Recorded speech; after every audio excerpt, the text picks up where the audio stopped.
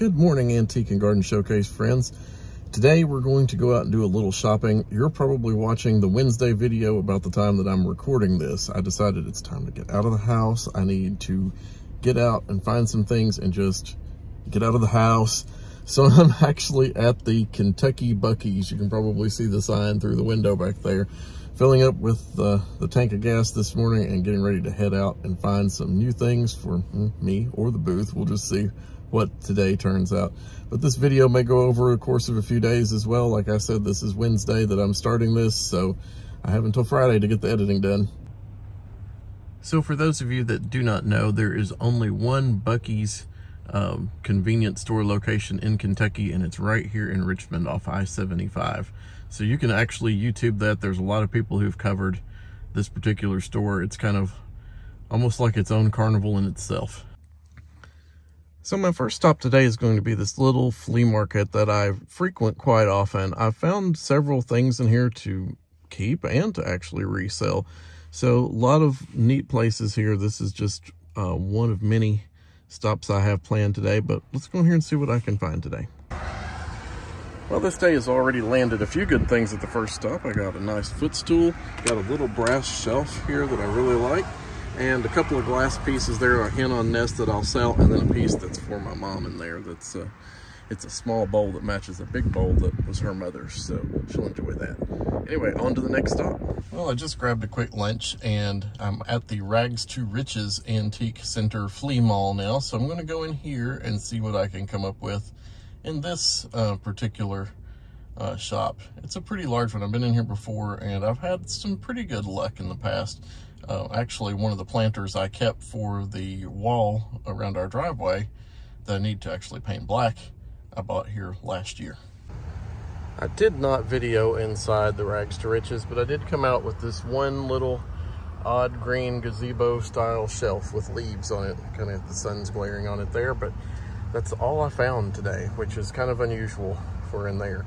I usually come out with at least 4 or 5 things, but still, nice little piece. I think it'll look neat in the booth. So here we are at Charmed. We're going to go in and look around. I'm going to see what I can find in here. You can always tell them by their cute little truck they have outside the building here.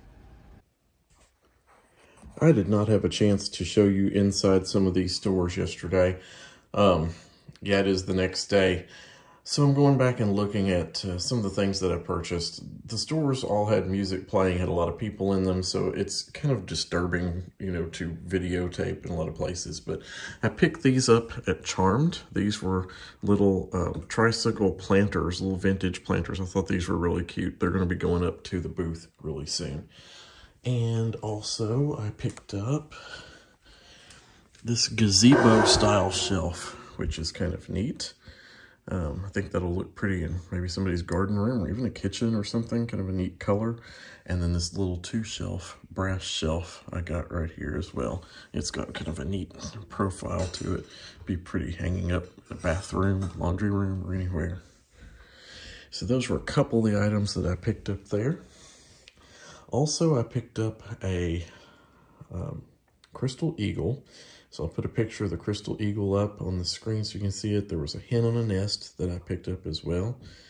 And there's a couple other items that I just can't think of right now. I'll put those up and let you take a look at those. And I'll put descriptions up below them. Well, it's day 2, and I made some really good purchases yesterday when I took that little trip to those 3 shops.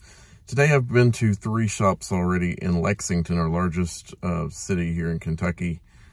Close to me, and I found nothing. I had to end up taking a cabinet door over here to be repaired at a wood shop from our kitchen. I had a little accident in there where one of the doors got damaged, and I thought, well, while I'm over here, I'll do a little shopping around, but nothing that I even seen that I collect, nothing that I saw that I could resell. So it's pretty much an empty-handed day so far, so we're going to keep moving on, see what else we can find. Well, the trip to Lexington did not pan out. It did not produce anything for me yesterday at all. And finally, I just gave up and went and did a little shopping at Trader Joe's and kind of finished out the day that way. So today wasn't feeling all that great. I didn't get out of the house. So I thought, well, I'm just going to wrap up the video here. So thanks for watching. Hope you enjoyed it. Don't forget to like, comment, and subscribe at the end of the video, and I'll look forward to seeing you next week. Bye.